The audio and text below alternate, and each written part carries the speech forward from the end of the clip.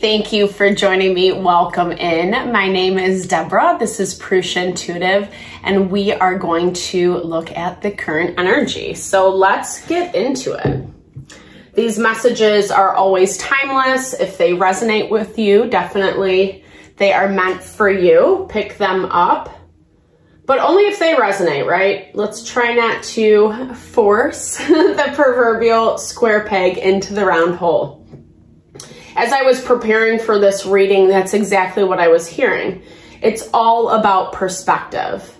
And perspective is such a huge key component to being in alignment with what we want, i.e. our happiness and our fulfillment.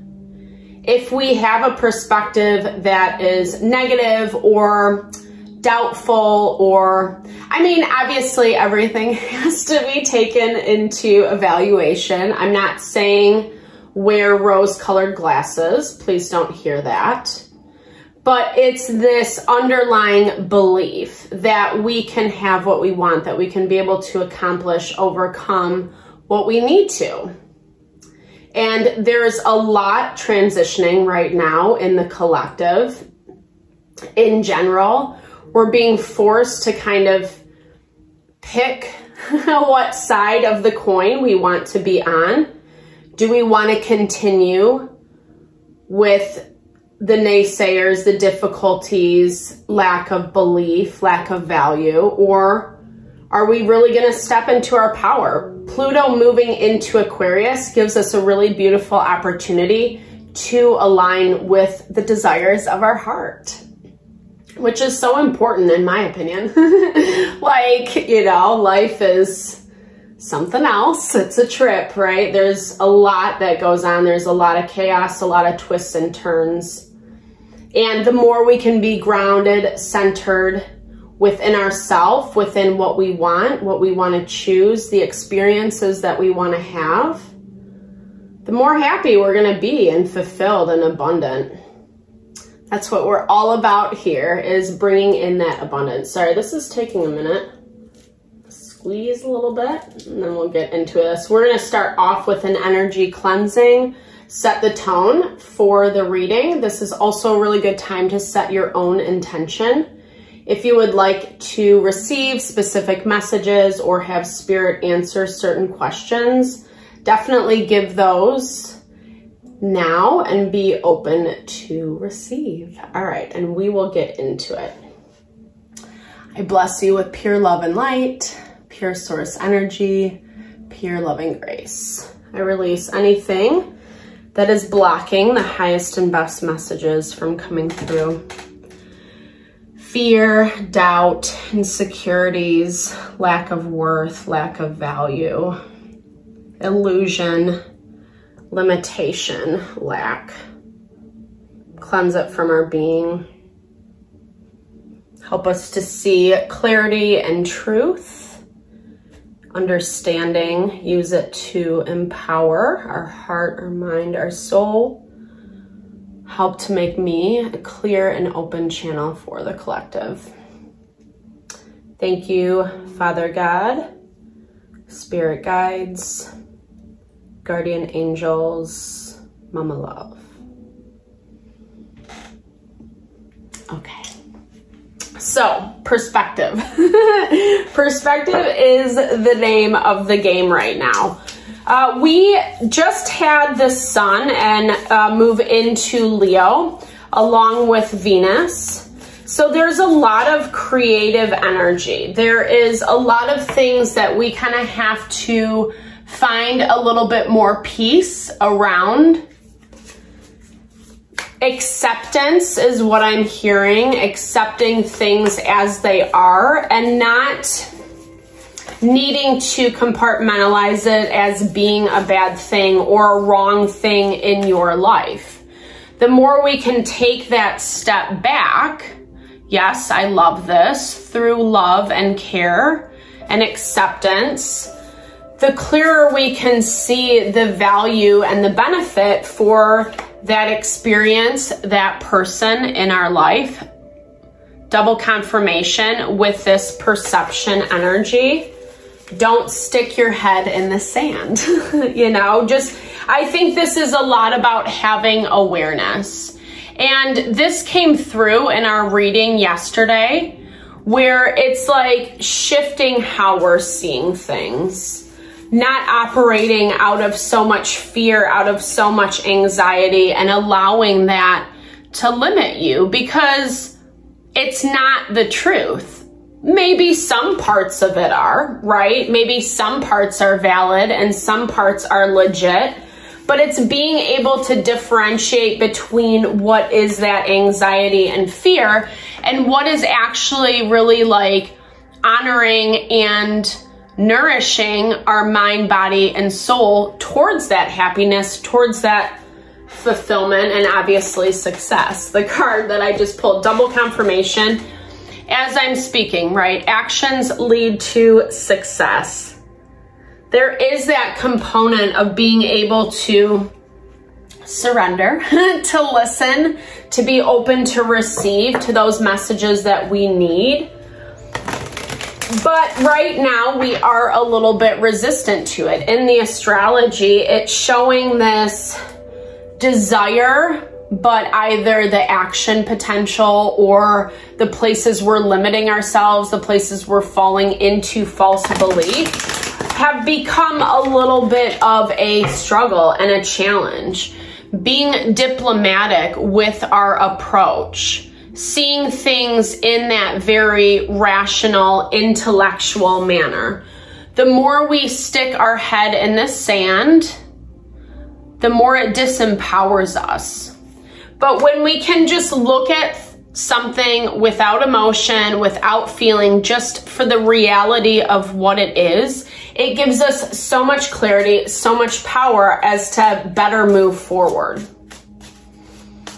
You have a lot of power within you in this moment, right? So you're getting Master Manifester, and you're also getting magnitude through gratitude. Oh, okay, never mind. Okay, I misread that or whatever. I was saying it as, you know, attraction through who you are, magnetism through who you are. And I think that is a strong component, right? This is that part of ourselves that we maybe feel a certain way about, or we judge, or we're afraid of what other people will think, because there has been a lot of struggle and challenge in this area for you.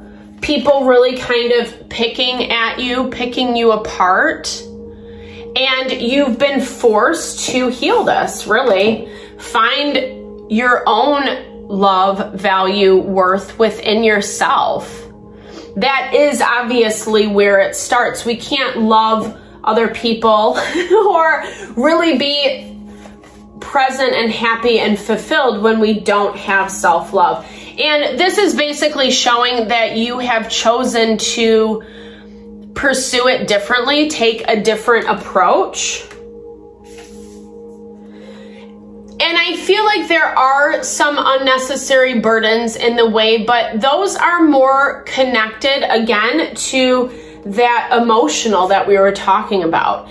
Choosing to embody that Queen of Swords energy so that you're not feeling so overwhelmed, so that you're not feeling so stressed out, so burdened by whatever this is. It's more an illusion. It's more the fear.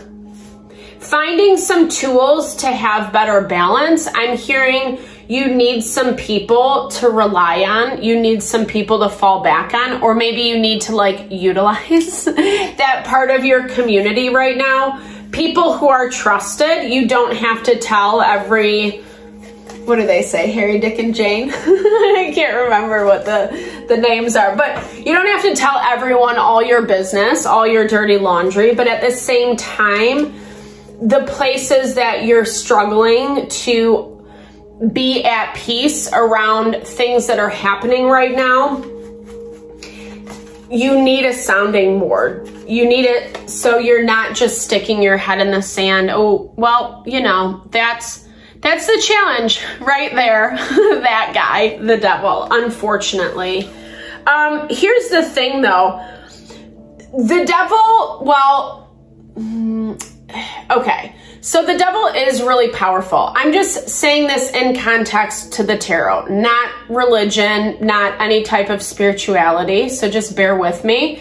I'm hoping this doesn't trigger anyone or whatever, but the devil is very powerful, right? It is more of, it's a different perspective of energy, right? And I think the devil can be very alluring. It can be very attractive and not good, bad, right, or wrong. But I think that you have put your attraction on things that are maybe a little bit more superficial, not fulfilling. You end up getting what you want. You are powerful when it comes to manifestation energy, but what you're drawing in is a little icky and messy and low vibey because it's a very surface value of what you actually want. It doesn't have the depth. It doesn't have the authenticity. It doesn't have the life support for your mind, your body, and your soul. And that's why it keeps coming up as, you know, 10 of Wands, the devil. You've taken, and here's the thing, Fool energy, unfortunately or not, it is complete new beginnings. So it's talking about how be gentle with yourself in the process. Anytime we do anything new, it takes time to, acclimate. And this goes back to that original channeled message, perception, being thankful for your experiences, thankful for where they've gotten you, even if it is, I don't know, like a little humbling. That's what I'm hearing, right? Like sometimes we're just still like pissed off at people, or we hate how this change has happened. Interestingly enough, this is reminding us the Wheel of Fortune can be our karma. Whether it's karma in this life or karma in past lives. And I'm hearing this as you've also cleared out a shit ton of karma in your life as well. Maybe you have just spent a lot of time really focusing on your growth, your evolution, your healing, or you've been forced to do it in your life. And being forced to do it has forced you as an individual to honor yourself way more from a new perspective, a new understanding of who you are and your power. And you're getting comfortable in this vibe. It doesn't feel great, but you're getting comfortable. And I feel like where you end up tripping up is this 10 of Wands devil energy, because it's like all the stress, all the burden just leads to more, I don't know, unnecessary chaos. Having a little, again, this double confirmation. Okay, so the Queen of Swords can be very cutthroat, but she's also feminine energy, right? Where the King of Swords just does not give a, you know, he's willing to cut it off, has no problem doing so, especially if it serves his interest. And so I feel like not getting caught up in this like hubbub, not getting caught up in this hubbub.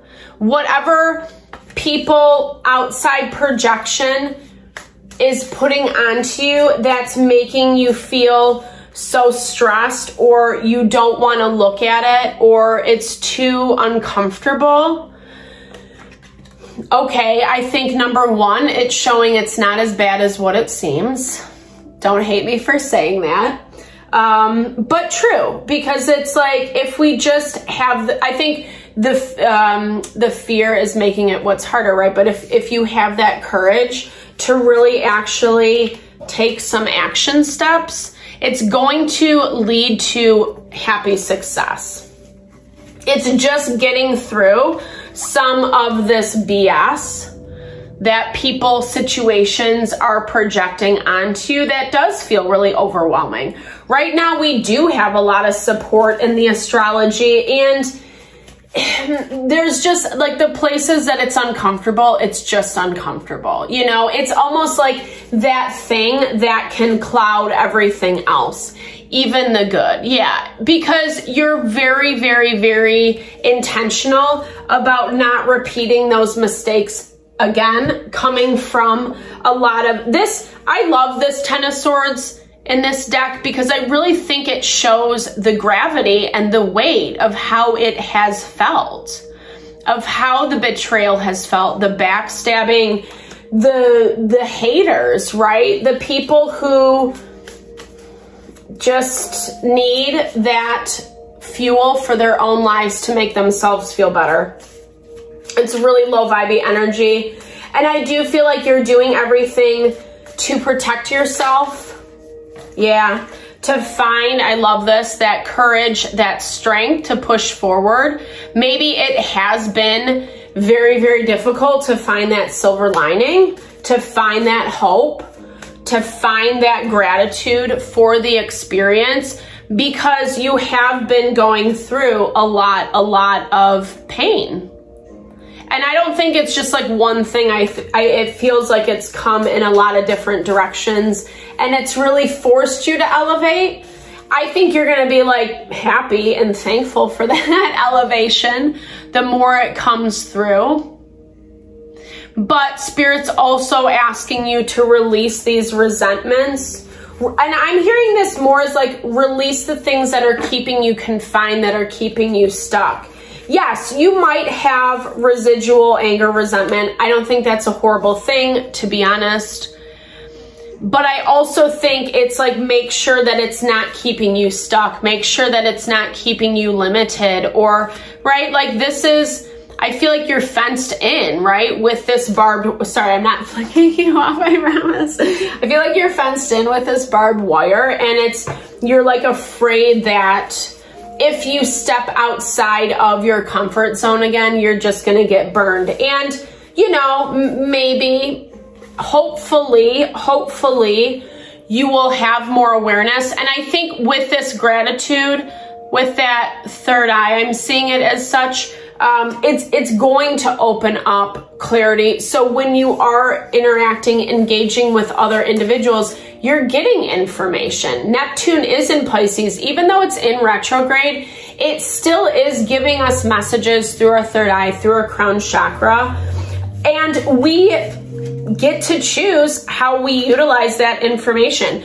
But it's coming through gratitude, through inner awareness, understanding yourself, understanding the role you played, understanding how you show up so you can change those things, so you don't make the same choices, freeing yourself and letting go of the doom and gloom. I mean, you know, whatever. I know life, it's very hard not to feel down and out, especially when you are coming from a time of severe betrayal, change, upheaval, a lot of maybe trauma even for some of you.